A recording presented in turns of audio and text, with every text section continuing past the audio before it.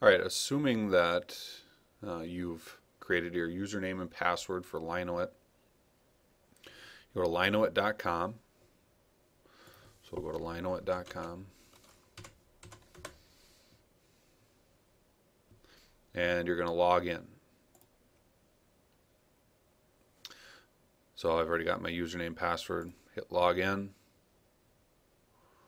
and this will bring me to where my canvases are.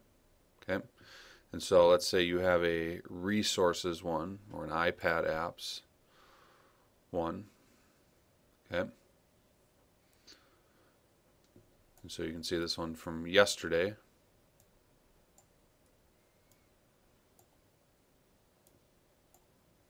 Okay. What you can do is, you as the creator of this, click on the info button, and the info button will give you your URL. Okay, and so you can just, if you want, you can just take that and copy that and paste that link and send it in an email. You have to make sure though, under preferences, so if you see back over here,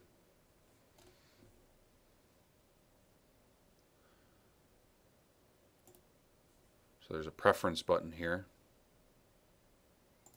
Under preferences, that access to Canvas, so this is, do you want it to be public?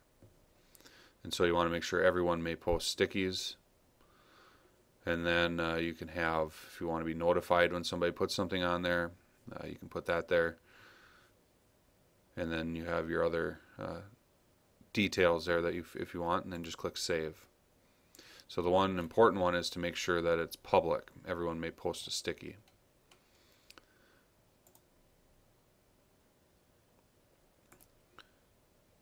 And so now, if you want to do it by color, and so as you see on a desktop here, it's fairly easy. You just move them around however you want.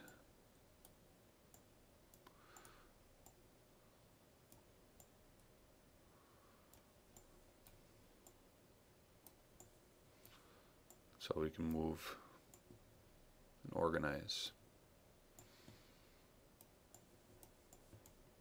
So it's a little bit easier. Now this one doesn't have anything. We just click on it, delete it. This one doesn't have anything. We just click on it, delete it. So now you can see it's a little more organized and easier to do on a desktop. And you can see, you can highlight the new ones. You can see at what order they came in.